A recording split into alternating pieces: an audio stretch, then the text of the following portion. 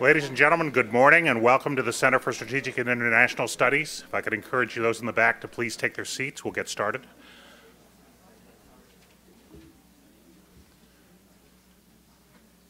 Thank you for joining us this morning. My name is Scott Miller. I'm the Scholl Chair in International Business. We run the International Business Program here at CSIS. And we're delighted to have you here this morning to discuss APEC and the infrastructure investment opportunities and challenges. As I begin, I'd like to thank the two other organizations who are co-sponsors of this program, the National Association of Manufacturers and the National Center for APEC. We've been pleased to work with them as partners. They've been, you'll see them, their representatives throughout the morning, and we're delighted to have this working relationship with them. Also, want to acknowledge that today's event has been made possible by a grant from Chevron. Economic growth and job creation rely on long-term investment in critical infrastructure, in energy, in transport, in water, communications in particular. The McKinsey Global Institute estimates that between now and the year 2030, which is 18 years from now, just to keep pace with population growth and GDP growth, the world will need to invest 57 trillion with a T dollars in critical infrastructure. Now, to put that in perspective, the past 18 years, the world has invested about 30 trillion, so it's a 60% increase over the next 18 years versus the previous rate, in order just to keep up with the growth of population and GDP. In infrastructure, as in most kinds of investment, demand typically exceeds supply. That's especially true since the 2007-2009 global financial crisis and the consequent slow growth in developed economies and fiscal deleveraging that takes place in the United States and elsewhere. The Asia-Pacific Economic Cooperation Group has focused on investment in the Asia-Pacific for nearly 20 years. It was 1994 that APEC began its investment experts group. And APEC Business Advisory Council, the business component of APEC, has intensified work on this program since 2008. In 2011, the APEC Business Advisory Council and the National Association of Manufacturers published a report called Investing for Growth. And in 2013, this year, the work plan of the APEC Business Advisory Council includes developing a checklist for the enablers of infrastructure investment. At today's conference, we'll examine the benefits of infrastructure investment and consider views from the U.S. private sector on both the challenges and opportunities in the Asia-Pacific region. To start things this morning, we are delighted to host His Excellency Jose Cuisia, Ambassador of the Republic of the Philippines to the United States. The ambassador has been in Washington as ambassador to the White House for just a little over 2 years. He has a long career in banking and insurance prior to his appointment as ambassador, and he served ably as both the commissioner of the Philippine Social Security System and as a governor of the Central Bank of the Philippines. We are delighted to be with him this morning. He will look forward to his presentation and follow with a panel discussion. Mr. Ambassador.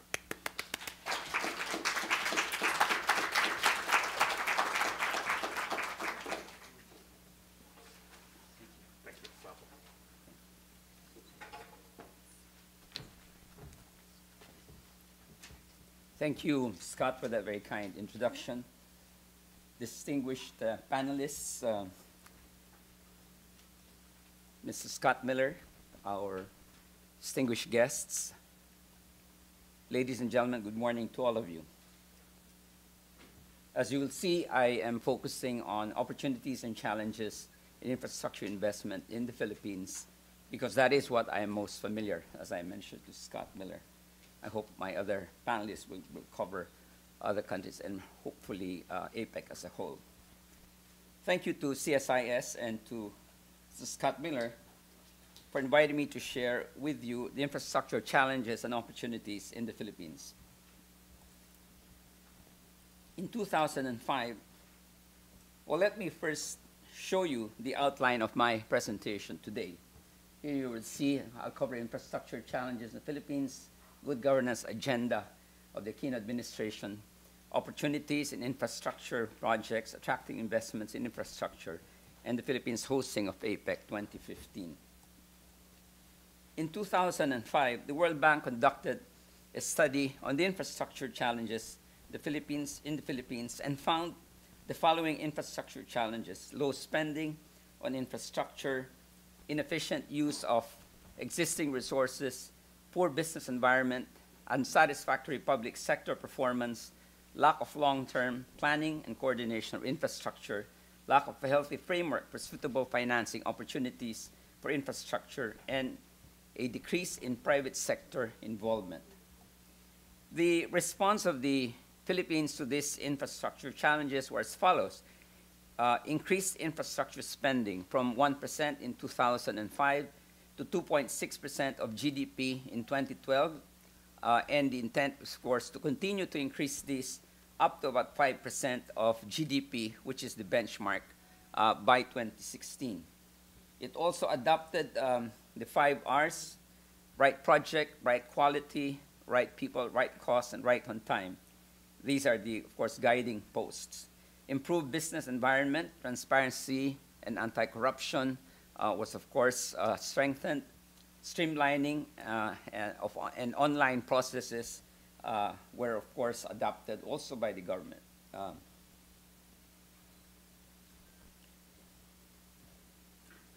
Now, the underlying principle of the Philippines transformation is President Aquino: good governance is good economics mantra. Embodied in the Philippine Development Plan are goals to accelerate sustainable infrastructure development and achieve inclusive growth.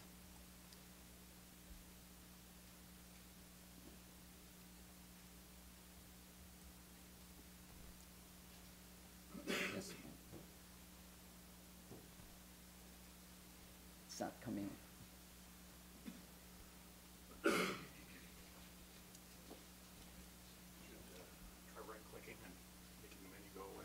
Sorry? No. Right click.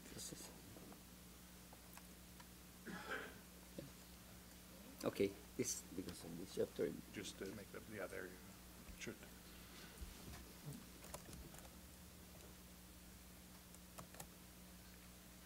Okay, now it should be fine. Okay. Okay, thank you. Ready. Yeah, sorry. No problem. So you'll see from this slide the improving economic environment in the Philippines. We're proud of our 6.6% GDP growth in 2012, the highest in Southeast Asia. And the next four years, where the government is projecting a growth of 7 to 8%. Through improved revenue and tax efforts, we're increasing resources for infrastructure spending and social spending. As you will see from this slide, the last 2 years particularly, there's been a significant increase in terms of tax revenues. The improved business climate has led to increased investments, manufacturing being among the top 5 investment sectors. You'll see from this slide, better competitiveness rankings. We improved 10 notches to 65th place in this World Economic Forum Global Competitiveness Report 2012-2013. So over the last 2 years, we've improved by 20 notches from 85 to 65. We climbed to 61st from 77th in the World Economic Freedom Report and improved to 97th from 107th in the Heritage Foundation 2013 Index of Economic Freedom.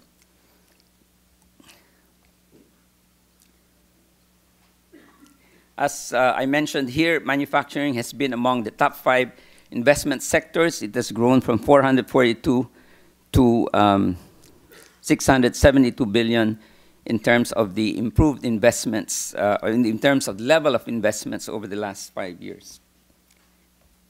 The signing of the framework agreement on the Bangsamoro, this is the new entity that's being established in the south, in Mindanao. And the signing of a final peace agreement, which we hope will take place sometime this year, will lead to just and lasting peace in Mindanao, opening vast opportunities for business and investment. All infrastructure sectors have calibrated their work programs to focus on Mindanao and ensure overall inclusive growth. In terms of our energy sector, the Philippines is seeking to increase power generation and is actively promoting renewable energy investments. There are incentives that have been provided, including income tax holidays, duty-free importation of renewable equipment, machinery, equipment, and materials, net operating loss carryover, and other incentives. Areas in Mindanao are now being offered for oil, gas, and coal exploration and development. A large part of the infrastructure budget is allocated to national roads and highways with convergence with other sectors such as tourism. As you will note from this slide, about 70% of the total budget of 144 billion is being allocated to highways. But there are also allocations for basic education facilities as well as health facilities.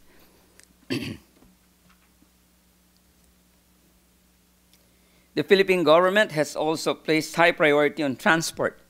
Because of increase in resources, most projects are locally funded. However, we still continue to rely on ODA or foreign-assisted projects. There are a number of foreign-assisted projects as indicated here, like the Puerto Princesa Airport Development, New Bohol Airport Development Project, and the Bus Rapid Transit System for Cebu City, as well as the Maritime Disaster Response Helicopter Acquisition Project. Water has been considered an underinvested sector. Despite the successful privatization of water to service Metro Manila, there's still a great need to apply integrated water resources management and to rationalize financing for Millennium Development Goal commitments. Telecoms has been largely liberalized in the 1990s, but opportunities exist in internet and broadband connectivity, especially urban centers outside the capital. As you will see here, 79% of the country has fiber-based backbone network for domestic and international broadband connectivity. The cellular mobile telephone service is by far the most dominant telecom service, and increasing e-government systems, 94% of the web presence among national government agencies. There is a need to promote more private sector investment in waste management, housing, health, and education.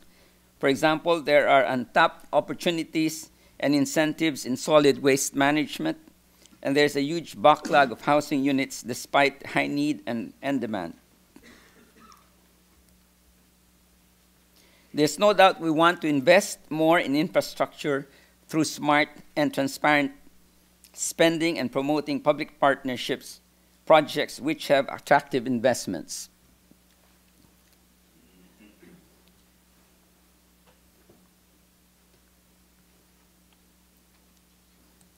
For preferred activities such as agriculture and shipbuilding, incentives such as tax breaks and duty exemptions apply for 3 to 6 years, depending on the status of the project, if it is a pioneer project or if it is just an expansion of an existing project. These incentives apply to preferred and mandatory activities under the Investment Priority Plan 2012.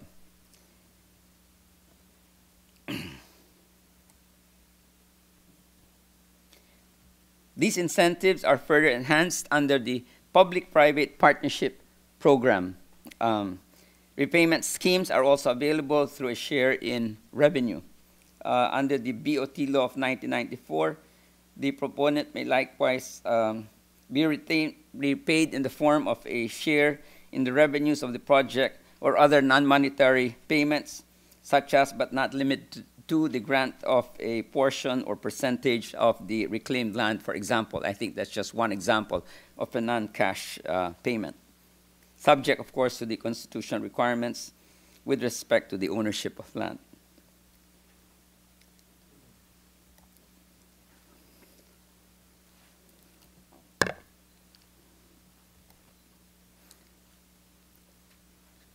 you're looking at well, these are, again, investment incentives applicable to public-private partnership projects. You're looking at 9 ongoing public-private partnership infrastructure projects for 2013, and it is happening in different parts of the country.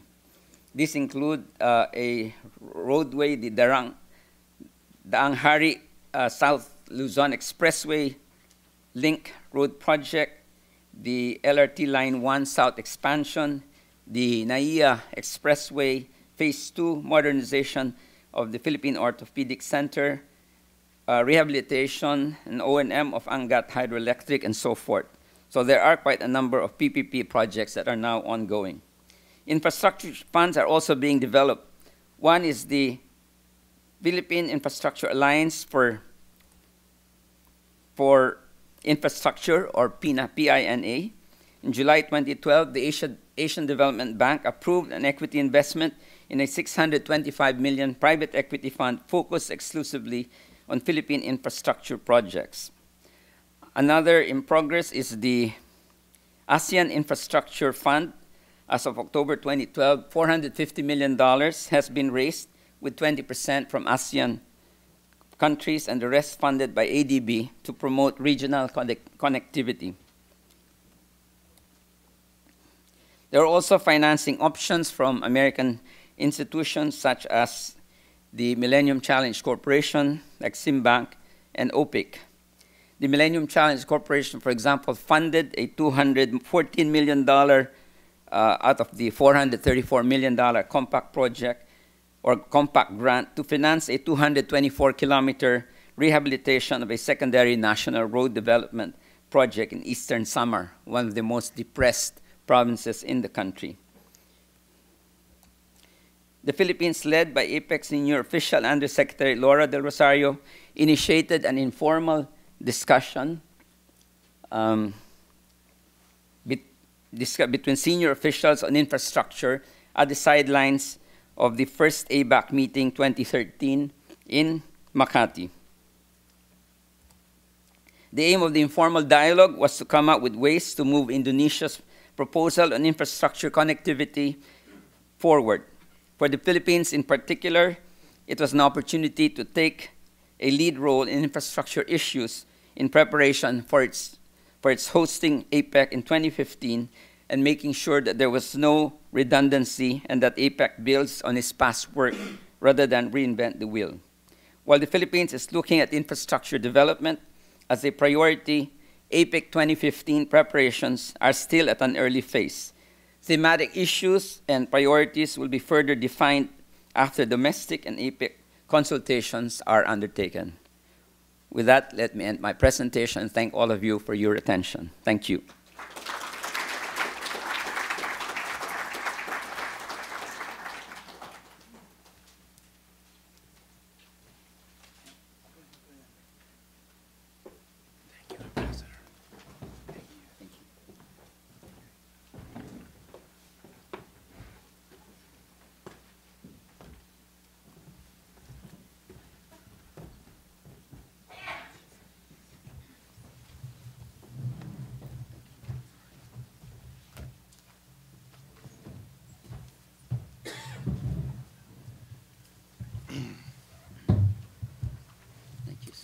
Thank you, Mr. Ambassador. That was a very comprehensive presentation, and I noted a couple of things. First, very impressive progress by the Philippines in economic reform, and the improvement in the competitiveness and economic freedom indices are particularly impressive.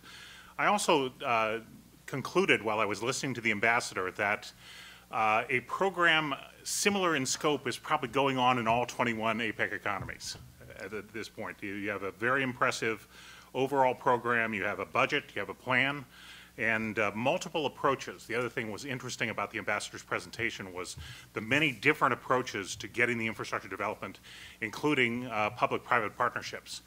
While that's somewhat unfamiliar in the United States, I will tell you the United States is, believe it or not, doing infrastructure and public-private partnerships. If you want to watch this happen, go to Louisville, Kentucky.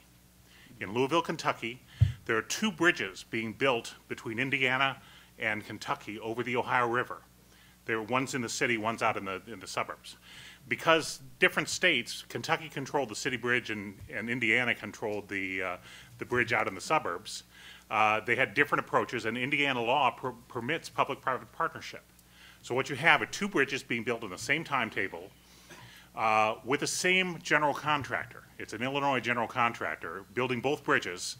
One of them classic public sector infrastructure financing, the other public-private partnership. So watch this space, see who's done on time, see who's done under budget, and what might happen in this circumstance. But it's a great bit of a laboratory of democracy going on in the city of Louisville.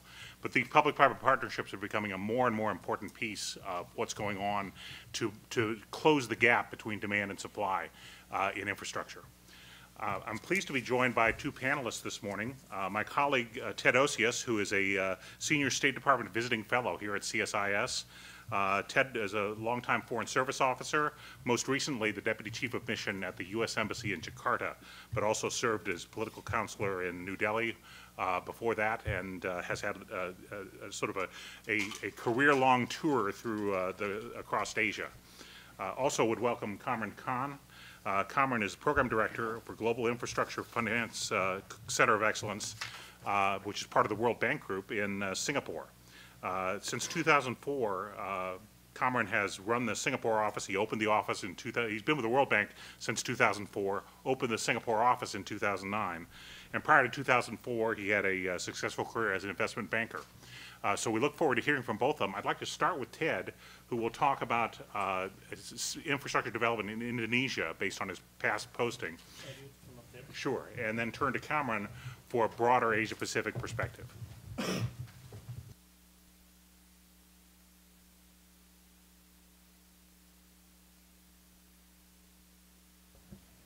I have a few slides too. Let's see if I can get this to end.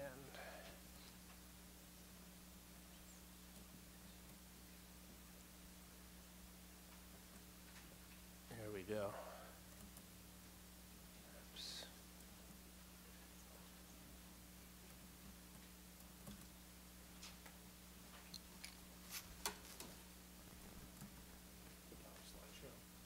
Yeah. Top bar slideshow. Okay, right here. Click slideshow. You have a drop-down menu. Yeah.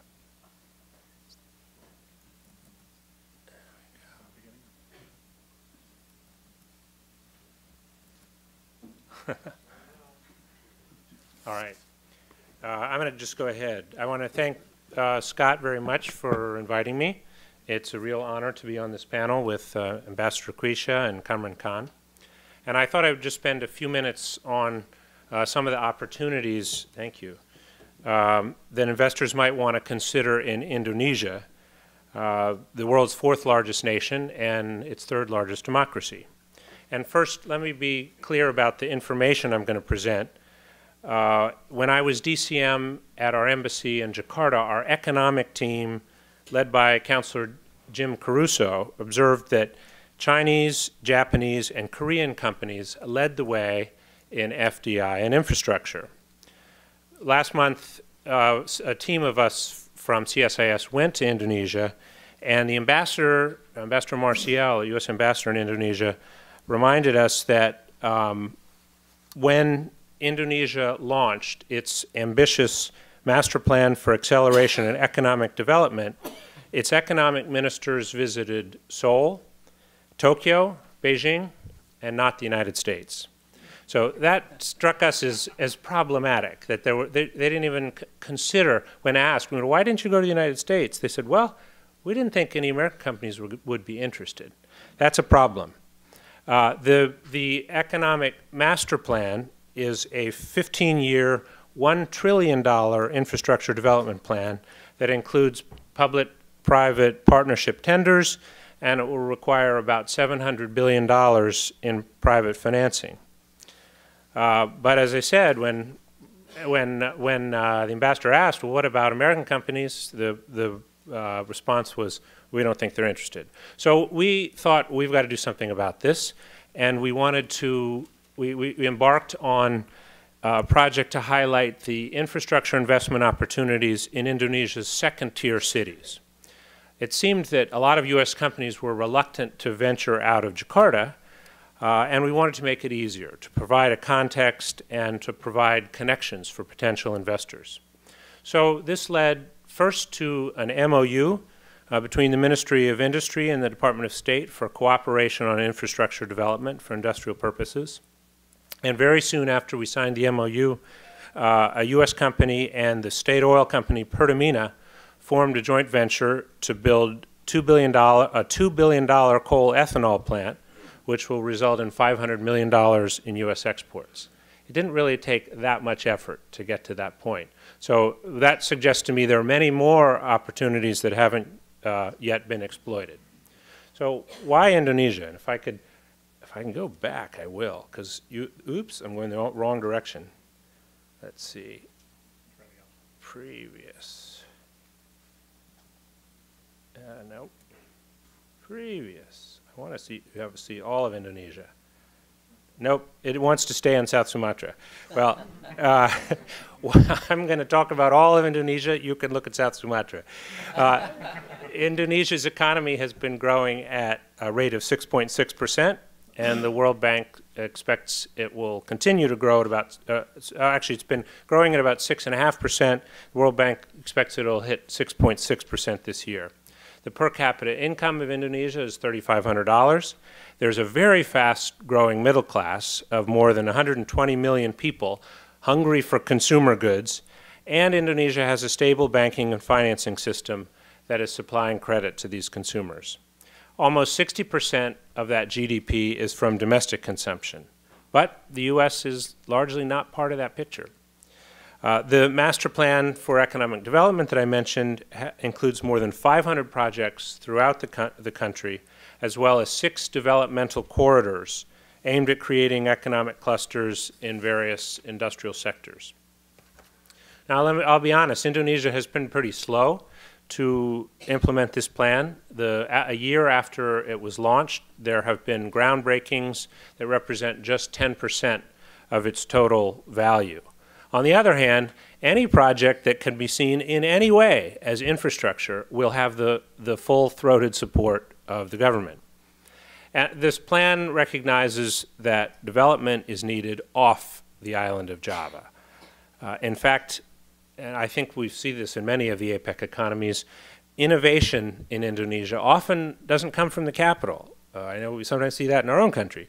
Often innovation comes from dynamic local entities, such as those found in South Sumatra and East Kalimantan. And I'm just going to use South Sumatra as one example.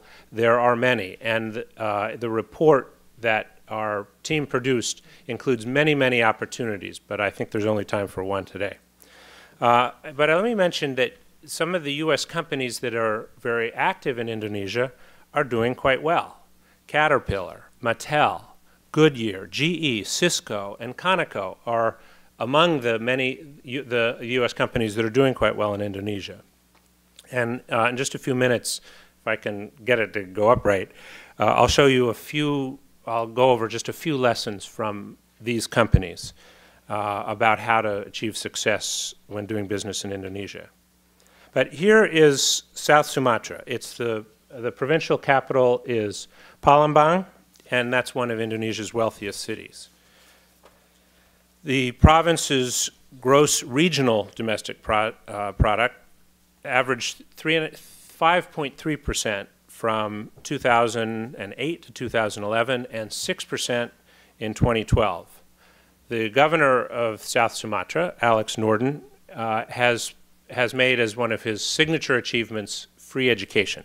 Literacy rate for this region is 100%. And South Sumatra's strategic position, again, let's see if I can go back. Nope, I'm going the other way. The strategic position is also significant. It has the potential to become a transport hub for intra-Indonesian trade as well as international trade. The province has large coal resources and reserves and is expected to be a growth center for Indonesia. It has very solid energy infrastructure, such as power grids and gas pipelines to neighboring region. It has enormous geothermal potential. I don't know how many people know this, but an enormous proportion of the geothermal potential in the world is in Indonesia, and a huge percentage of it is in South Sumatra. There's also tremendous potential for railway and port expansion, and the province has a very strong agricultural base. There are also challenges. Doing business in Indonesia isn't considered easy all the time. And in South Sumatra itself, while it's home to, say, 70% of Indonesia's oil palm plantation area and 65% of its natural rubber production, productivity is low. There's a coal bed methane industry. It is still in its early stages. But Chinese, Korean, Japanese companies are headed there, and they're making money. And I think, maybe naively, but I don't think so. I think U.S. companies should be part of this mix. So we are seen, USA Inc. is seen by people in Indonesia as a superior brand in terms of our reliability, our quality, and our integrity, not only in South Sumatra, but in all of Indonesia. But we have to be there. We have to be present, and we have to earn the business. If this is at all of interest, you will see many other examples of infrastructure opportunities throughout Indonesia on this website. And let me leave you with just a few final thoughts about doing business in Indonesia. One, you have to show up. You have to socialize your business, develop constituencies, court your community. And when I say show up, I think showing up is showing respect. And I think it's very important to do that in Indonesia. I think this probably applies to other APEC economies as well, but I want to speak to Indonesia in this presentation. Second, you have to do due diligence. You can't really just sort of waltz into Jakarta, sign a deal, and then sit back and reel in the profits. You need to know your partner, if you have one. Some companies have been very, very effective in partnering with local companies. Caterpillar is an example. You have to know who you'll do business with inside and out, and then you have to be patient and you have to persevere. If you're lucky and you have a great local partner, as Caterpillar does, terrific. If you don't have a great local partner, or you choose not to go that route, you need a very strong local network. And Indonesia really is all about relationships. Fourth is you need to give back. And that can be in the form of training, education, capacity building, corporate social responsibility. The way I look at this, Indonesia was colonized by a rapacious multinational company. And it's no wonder that they're a little suspicious as to whether benefits will be shared. They're used to companies coming in, extracting resources, and leaving. The companies that have done best, and I mentioned some of them early on, are the ones that have shown that they're also committed to capacity building, committed to, to stay the course, to educate their future workers, and to be part of the community. And then finally, stick to your guns on clean corporate governance. U.S. companies are held to a very high standard, and not only via the Foreign Corrupt Practices Act. Indonesians respect our reputation for being clean and transparent, and we need to keep earning that respect. So thank you very much. I look forward to your questions at the end of the panel. Thank you, Ted. I think your 5 lessons apply to life, not just Indonesia. So I appreciate that. Cameron, could you give us a little broader perspective on Asia Pacific? Thank you, Scott. Thank you, Ambassador, and thank you, Ted, for a very good, to get us started off in a very good way. I'm going to address 3 things. First of all, I have no slides. I thought I'd set history of World Bank presentation without PowerPoint. I will first talk about the conversation which Ted just started, which is why is the U.S. not there? And I'll speak to you both as an American and as a World Bank staff working in certainly East Asia and the APEC region over the last 8 years. And then I'll talk to you about the challenges in that part of the world to attract private capital from countries like the United States. and then I'll tell you what APEC is doing and where are the different programs and how they might be of interest to you for you to follow. First, the U.S. situation. I mean, I'll break it down into two areas. One is more U.S. side of things, which people like Ted are really making a real effort to create the awareness for this opportunity for American firms, and also through the embassy and other government agencies, also creating even playing fields so the American firms can actually compete properly. The other side of the equation is, you know, what the region is doing to attract firms from countries like the U.S. So on the U.S. side, I must say first it starts with our own positioning. Frankly, if you look at, Scott mentioned one example of PPPs happening in the U.S., and there are a few scattered examples here and there.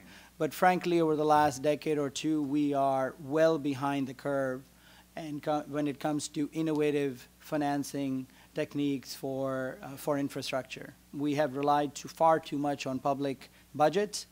We are seen as not necessarily the most innovative countries when it comes to financing infrastructure. We have the most efficient, well-known, robust municipal bond market in the world, bar none. There's nothing compared to that. So we have that already in place a long time ago, but we haven't really built on that. And people can look at that and say, you know, there's tax exemption and so on. That may or may not work in every country. So we have that advantage, but we haven't really moved too far. So I wanted to make the point that U.S. is not necessarily seen as the beacon for innovation when it comes to financing infrastructure. And for our firms to go out and win business in this field, we need to actually look in-house a little bit more than what we have perhaps done over the last decade or so. And the second thing that is relevant is that the marketplace has changed quite a bit when it comes to infrastructure financing in emerging economies. It used to be very much a bank-led market where banks, you know, long-term loans drove the market, used to have a lot of lawyers and loans, and that was how you got project financing done. And in that were all these operating companies, the people who actually build infrastructure project and operate them. The market right now is led by private equity funds. So it is not led by banks. A lot of the European banks, US banks have sort of, I don't want to say retreated, but pulled back a little bit. The operating companies who had infrastructure assets have their hands full managing the assets they have. It's a very big investment to undertake. So most of the market that is moving forward is being moved forward by the private equity funds. And so that's one of the reasons why some of the big developers, the infrastructure developers from the U.S., have really sought more refuge in the Middle East and so on, where public sector provides the big funding, and they can go and win the contract and make money. So there's a reason why so many American firms are not there, which is more related to where the business is. Then the third issue is cost competitiveness. You know, we have a lot of regional banks that are very active. We have sovereign wealth fund that are very active. And so it becomes a little bit of a, you know, competitive marketplace for American firms or firms from other places in Europe and North America to come and compete in Asia. And so that, I wanted to just table that because that is not a trivial thing. If there is a bidding process and you're competing, you know, how competitive can you be? We do have a brand, as Ted mentioned. Absolutely, American firms are seen as the most professional and high-quality players. But, you know, with high quality come relatively higher prices and need for returns. And so that has to be balanced. On the ASEAN side, the number one issue is deal flow.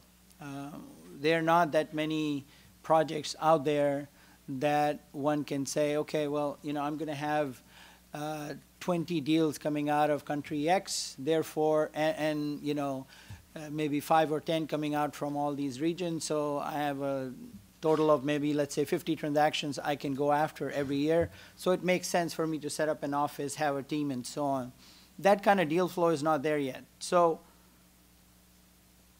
if you are a big global firm and these are tough times, you have to think twice about, okay, do you want to have a presence or not? And as Ted mentioned, you know, in these markets, you have to be there. You have to show face. You have to build relationships. So that's another angle.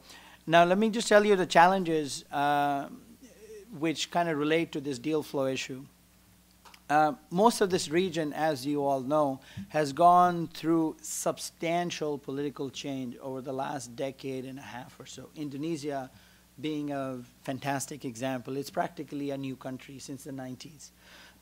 New constitution, new political system, new everything. I mean, imagine going through a, you know, like what we went through as a country after the revolution. It's a completely different thing. You have decentralization, you have a role for local governments, you don't have a very strong center. A lot of responsibility for infrastructure has now been devolved to subnational governments. And that's why some of the innovative work is happening at the subnational level. Central government is still trying to figure out what role they play, how much power they have, and how much power they actually don't have. So, and this decentralization has swept all across the emerging economies, including Asia, and certainly East Asia. So China, a lot of people who don't know China get very confused. I've been working in China for about 7, 8 years. It's one of the most decentralized countries in the world.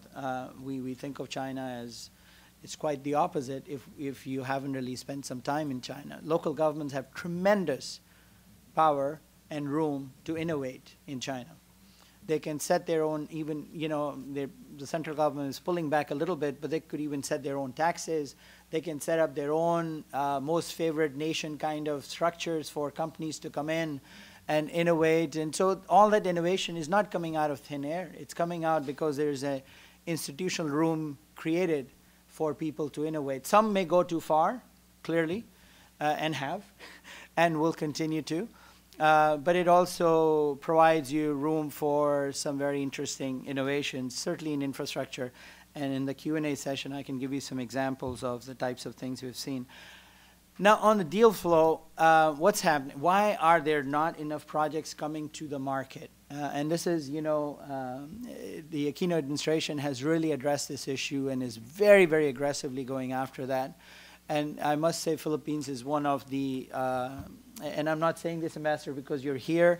It really is a star in East Asia in terms of quick turnaround, and the Philippines Development Report that just came out certainly shows the progress that Philippines has made. They've set up a PPP center, they've got deals going, they have done things that other countries have been talking about. But don't forget, Philippines had a head start on a lot of these countries. Philippines had a PPP center way back in the early 90s. I remember working on that. So, you know, this is what happens with political change. They were so far ahead, they lost quite a few years, but now that you have the right institutional structure, they've moved fast, very, very fast. Imagine the marketplace as this table, and you have 4 corners. So on one corner, you have the government, and the government basically does not have the capacity yet to prepare projects that can be called, quote unquote, bankable.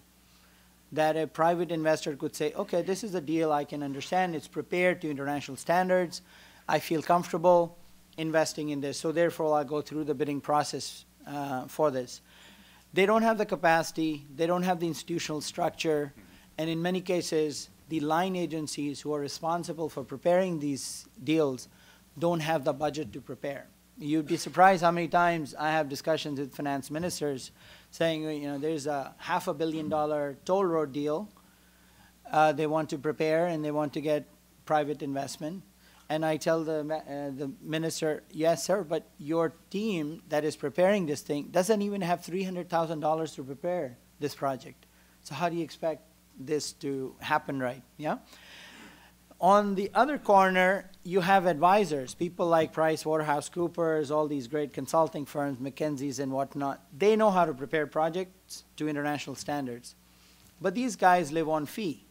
So they're waiting for government to sign a deal with them and say, okay, here's a contract for you to prepare, right? So they're sitting on the sideline as well.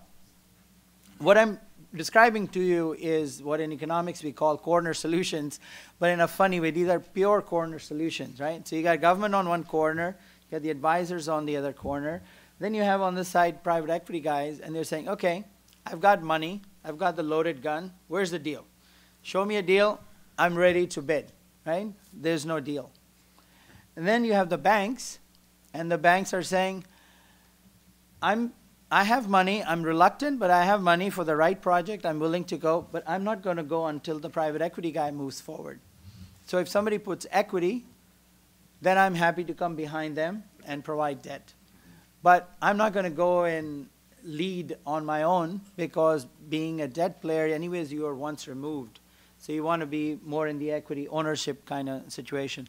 And the solutions are sitting smack in the middle, right? And so the challenge now is for governments to try to figure out, how do you bring all these four corners together? How can the government play a proactive role to bring people closer to realizing these transactions? And various governments are doing various different things, setting up PPP centers, setting up different institutions. Indonesia, for example, we have helped Indonesia set up a guarantee fund for infrastructure. And it's designed specifically to take away the transaction risk. So Indonesia, as you see, you know, the long-term growth prospects look fantastic in Indonesia. Everybody wants to invest in Indonesia. Everyone wants to, as they say, ride the curve, the long-term curve. But where to park your money is not so easy, particularly in infrastructure. So the risk associated with working with government agencies is very high. So we helped set up this very customized guarantee fund, which is not just a blanket guarantee of the central government. It basically is designed to improve the performance and incentive structure for the line agencies. So for example, if I'm a private firm and TED is the government agency, and let's say, Scott, you are the guarantee fund, if the government agency says, I will provide land or do X, Y, Z for you by such and such time, if you don't do that, then in my contract, I stipulate the penalty per month or what have you. And when there's a default, the fund will pay me. But most importantly, the fund then has a backdoor recourse through Ministry of Finance to recoup its money. And that's designed to keep the line agencies honest. So when they promise something, when they sign something, they actually deliver. The problem is, you know, in a big country like that, for private sector, it's very difficult to sue the government. It's very difficult if they don't honor their obligation to kind of take them to court, because that ends your, you know, past and future endeavors in that country. So, you know, governments are trying that. We're also helping a number of governments set up what we call viability gap financing schemes, which is to say, let's say there's a project that costs $100 million, but if it was at 100 million, it's not very attractive, meaning it doesn't pay enough. The returns will not be high enough. But let's say at 80 million, it would be very attractive to private sector. So it makes sense for government to provide the 20 million through a transparent, consistent manner, and then let the private sector fund the remaining 80 on its own. And so, you know, these types of programs are now being implemented, again, innovations to try to bring people closer to that solution. But I will stop here. I think I've already gone over my quota, but in the Q&A we can discuss further. Thank you. Thank you. Thank you, Cameron.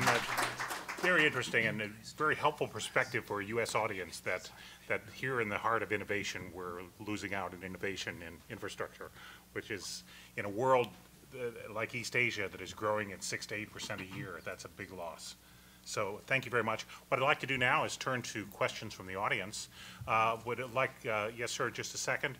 4 rules for the questions. 1, wait for the microphone to arrive, okay, because we're podcasting and webcasting this event. Second, introduce yourself and your organization. Third, direct your question if it's to a specific individual on the panel. And fourth, what I call the Alex Trebek rule, make sure your question is in the form of a question. Thank you. Yes, sir. Thank you, Scott. My name is Hong Fong Pho with the Department of Commerce. I do Vietnam, Laos, and Cambodia. Deal flows there are, of course, not smooth as yet.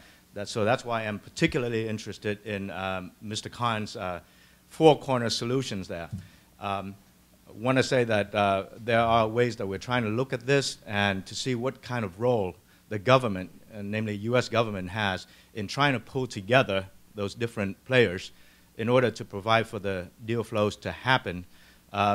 One thing that I'm particularly concerned with is the fact that, as you all mentioned, U.S. companies don't seem to, in the eyes of the customers, be there. So what are your suggestions to, for us to be able to affect changes so that the perception first will change and then actuality hopefully will follow? Thank you.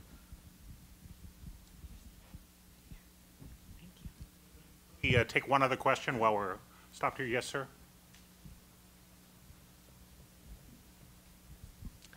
I'm Mr. Lloyd from the University of Maryland. I'd like to address my question to Mr. Khan and Mr. Ambassador Cuisia as well.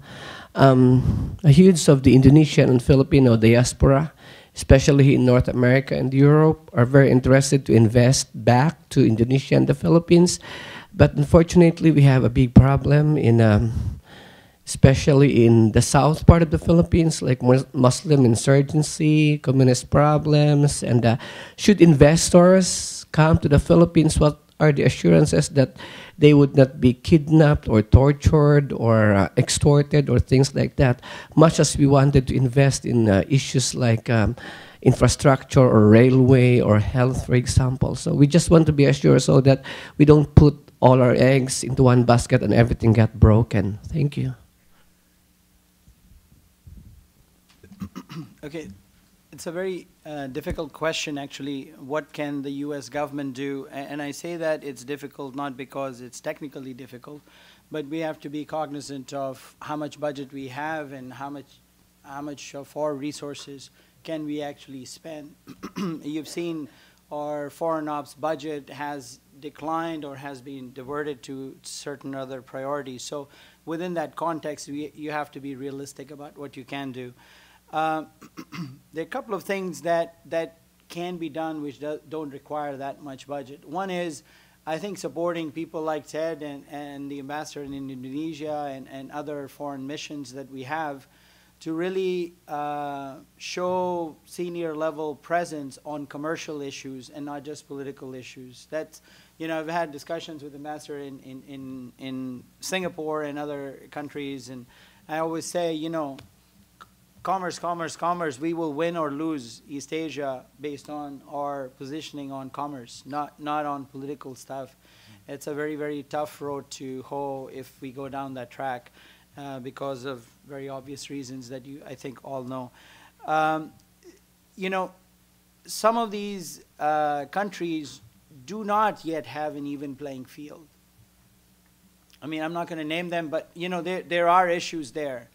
And so the more senior level presence you have, the more dialogue and engagements you have, the better your chances are that you will not only do service to yourself, meaning us, US, but we will be doing service to those countries as well. The guarantee fund that we set up, one of the many objectives was to create an even playing field. They used to have separate MOUs with different countries, where if you were bidding in the same project, you could have country X, a firm from country X, which would have different situation financially because it had a guarantee from its government or it had a special arrangement in Indonesia, which some firm from another country did not have. So this guarantee fund basically creates an even playing field.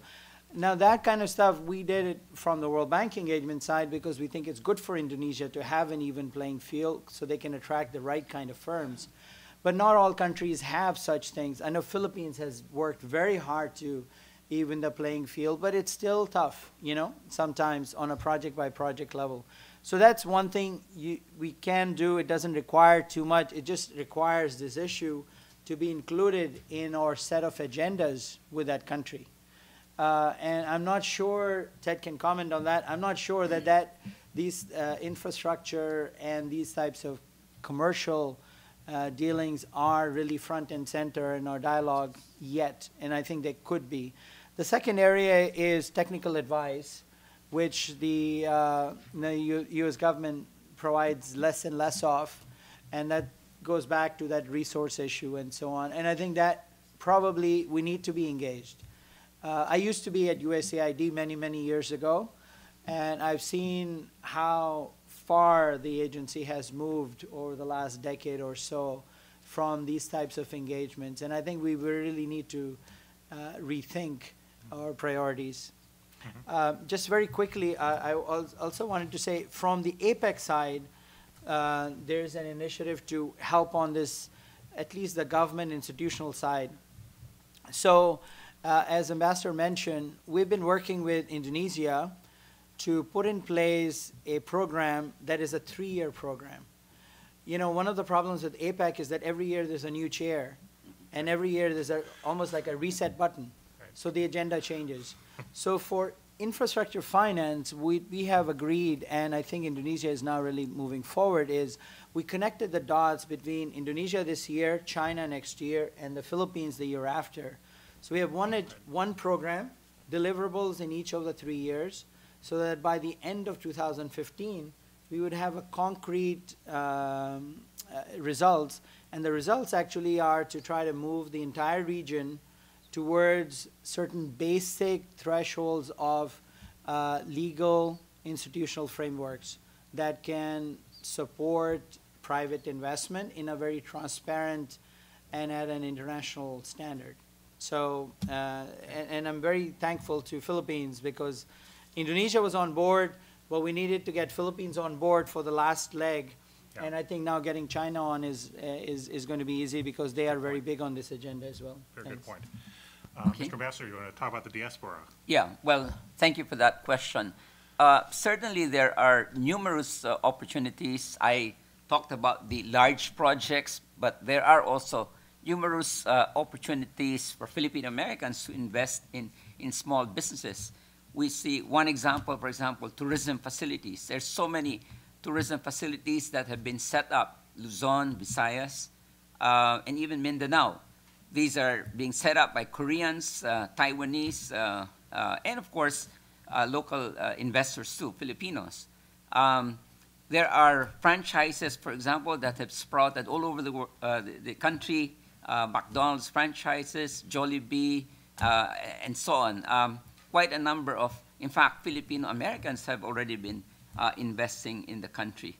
So now, if you ask about Mindanao, I think I would wait until that final peace agreement has been signed, which we hope will be done this year. Because, you know, of the turmoil over the past 4 decades, the investments in Mindanao have been very limited, only in major cities like Davao, Cagayan de Oro, and of course they have avoided the cities where there have been conflicts over the past 4 decades. So, but with the signing of this peace agreement, which we hope will be sometime this year, tremendous opportunities will open up in Mindanao too. Thank you. Thank you. Yes, sure. I'll briefly, I want to answer Fong's question because I think it's very important. I completely agree with Kamran that we will succeed or fail based on our economic engagement with Asia.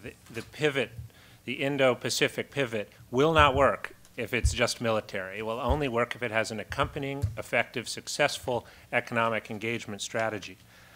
What can we do as government to help? Well, one thing, and I put here the onus on us, is we have to be coordinated. Very often, as a senior official in an embassy, I would have TDA 1 week, XM a few weeks later, OPEC a few weeks later. No one shows up in time for the deals. They show up when it's convenient, when they've got a budget, a travel budget to show up. That does not work. We have to be an effective USA Inc. We have to be coordinated. We have to be in the middle of the table, making all the pieces of the deal come together. one of the things that the economic team did in Indonesia is we organized, and after putting out this report, we organized visits to Surabaya, Bandung, East Kalimantan, South Sumatra. We took U.S. companies to the second-tier cities, introduced them to the provincial planning officials, to the people whom we already knew, leveraged the fact that we'd already made investments, sometimes USAID investments or MCC investments in those regions, so that we could open the doors, we could get people in to see the top people. The problem is not enough U.S. companies are showing up. So we set up these trips, and one or two companies will show up to go on them. In my view, we have to show up. We will not succeed if we don't show up. Thank you, Ted. And on that, I'm sorry, we've run out of time for the first panel, but people will stick around. You've been generous with your time this morning. It's my job to keep this program on time. So please join me in thanking the first panel.